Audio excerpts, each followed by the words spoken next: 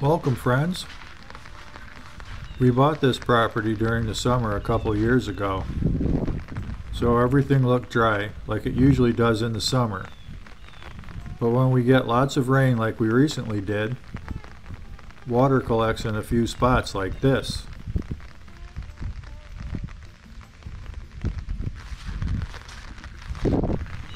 And this.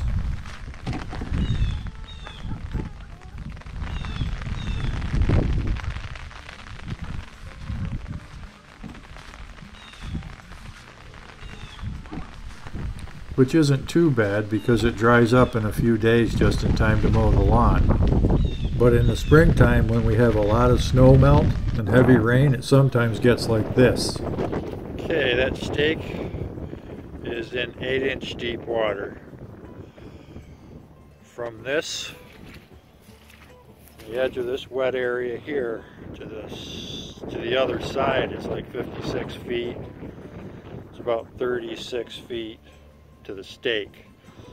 From that far end to that far end is 66 feet,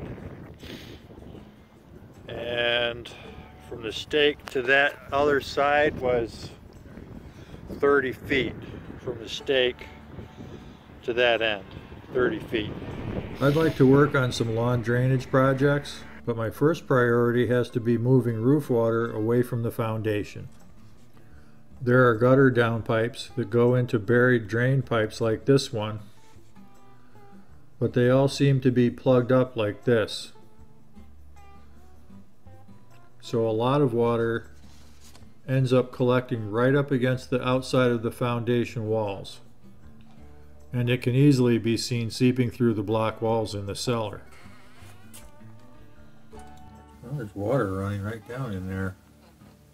I can see it. Don't know if the camera catches the movement.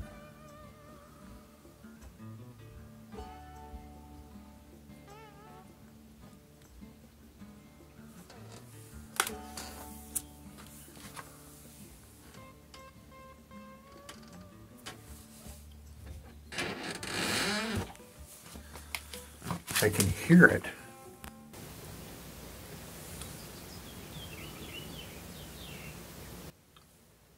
Pouring down inside the wall there. That's crazy. Right there.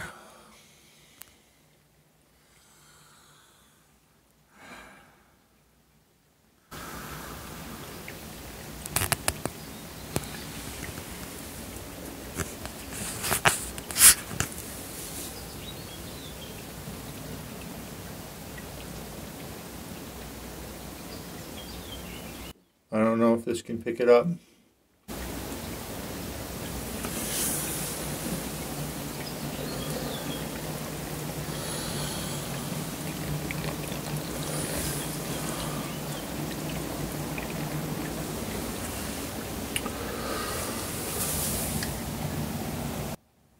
There's water pouring down inside that wall. I can hear it.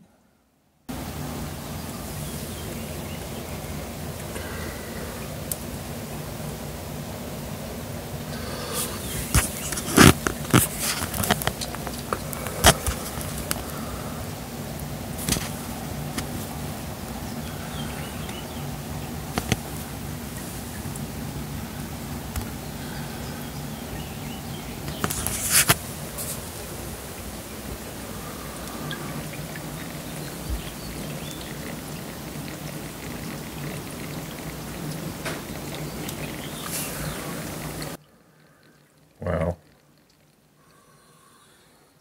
Yeah, that has to be dealt with from outside, I think. You can see the outline of the mineral deposits on the wall and the stained areas. I'll put a line around it here. Remember what the wet areas on the block wall looked like in the previous video? That isn't as wet as it gets. Sometimes there's so much water pushing through that wall that the outlined area shown here gets totally wet like that. I didn't get a good picture of it like that, but I did a quick Photoshop to show what that looks like. This area on the back wall is under the back deck. The soil grade under the deck drops a good 8 inches as it gets closer to the foundation. That will need to be regraded next summer to see if that's all it needs.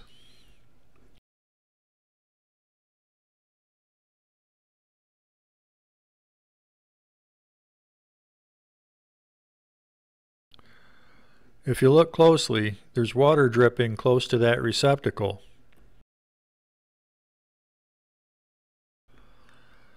It's actually coming down behind the white vapor barrier, so the electrical there isn't getting wet.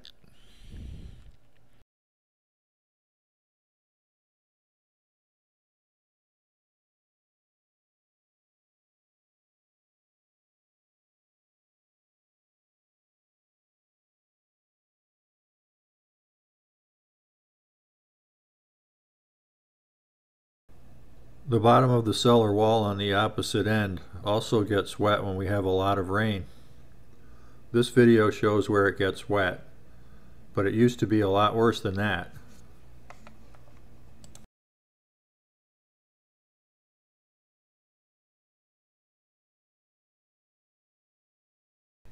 It got a lot better after I made some experimental changes. The first thing I did was to divert my downspouts 10 feet away from the clogged buried pipes with downspout pipe extensions.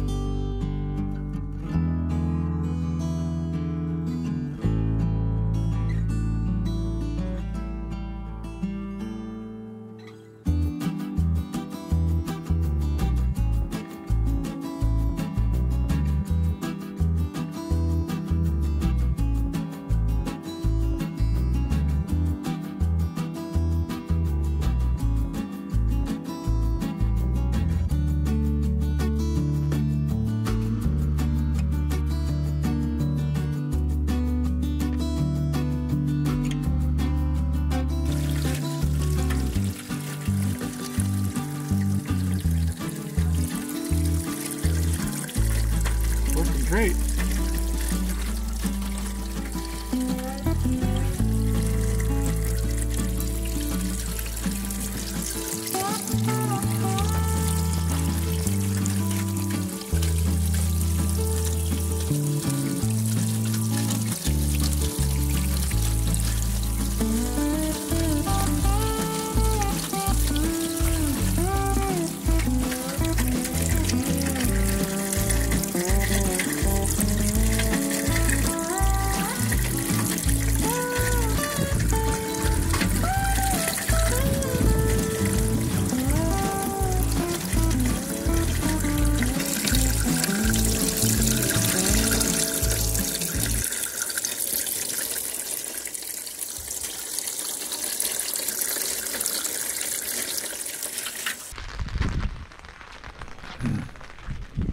There are 3 gutter downspouts on the front of the house.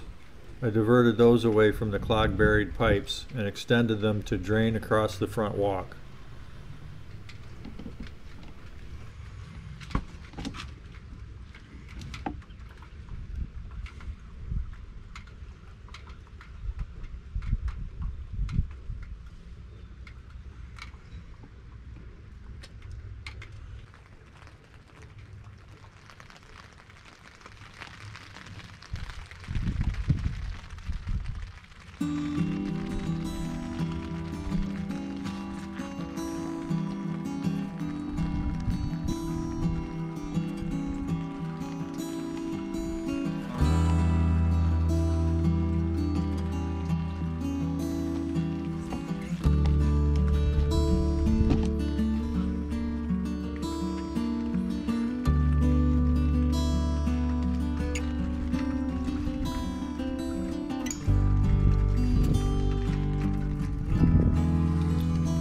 The length of these extended pipes plus the width of the front walk deposits the water more than 10 feet away from the foundation.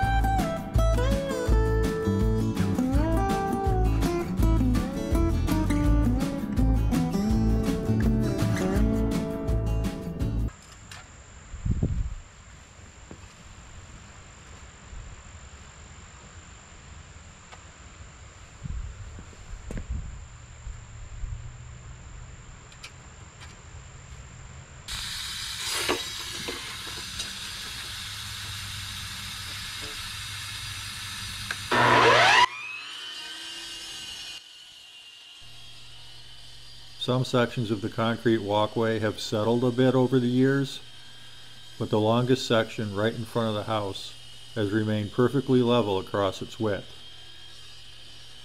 The level walk isn't the best at draining water off its surface, so I went as far as to cut the sections at their expansion joints in preparation for regrading the walkway to provide better natural drainage.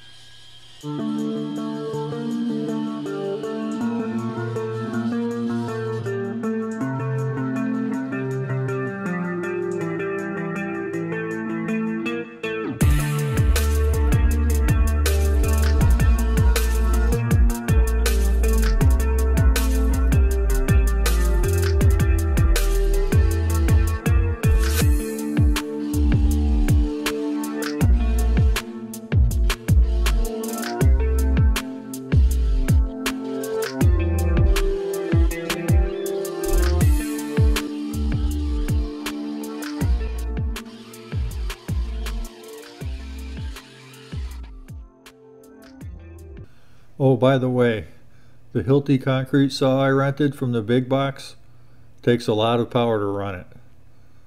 The 120 volt receptacle on the front of our house is only 15 amp rated, so that didn't cut it.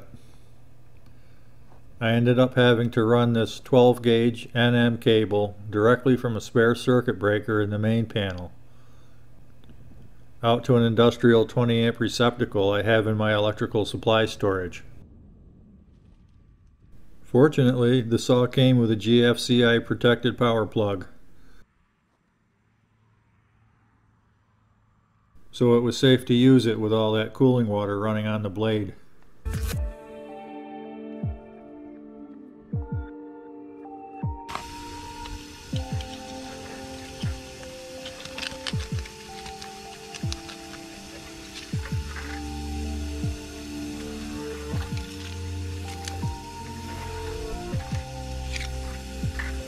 Going all the way through right into the dirt below, so I know I made it all the way through the concrete. The thickness of this concrete walk is anywhere from probably 3.5 inches to over 4 inches in some spots. It's very thick. It's that thick, I still don't think it's all the way through. I'm hitting a hard bottom. I've got to set the saw to cut deeper.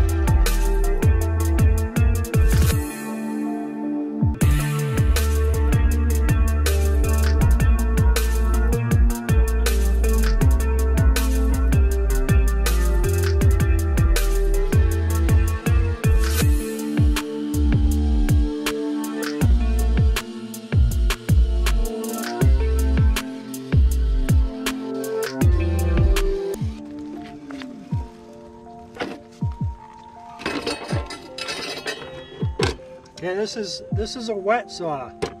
When you turn this on, the water turns on. And that helps to cool the blade. It also keeps the dust down. There's no dust because everything's wet. It's mud. The depth of the cut is set by this thing, how far down that goes. That's how deep we're cutting.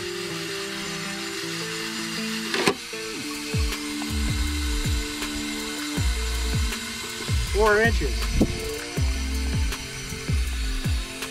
And we're going to cut right on the seam. This mark here and this one back here should line up with the seam. It's close, it's not exact. So get the blade in the seam. There's little wheels here. This is a safety. Push the safety, pull the handle in.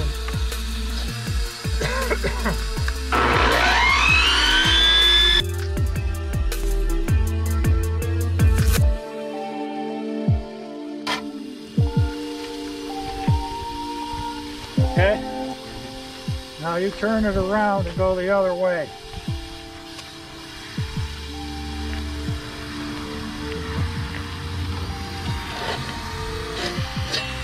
The biggest thing you have to be concerned about is that if you drop it too fast or you drop it in an area that's not cut, it's going to kick back real hard.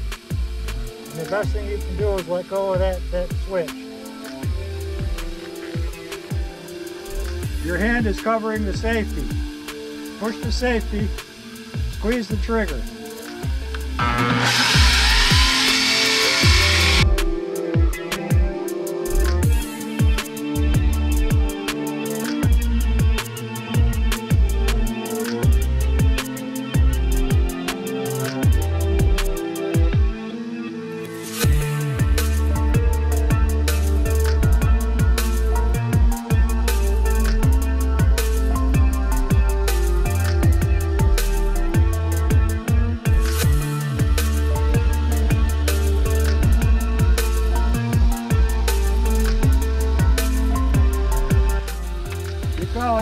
It stopped on its own. All right, pull it back. Start it back up. Lift it though. There you go. Start it back up.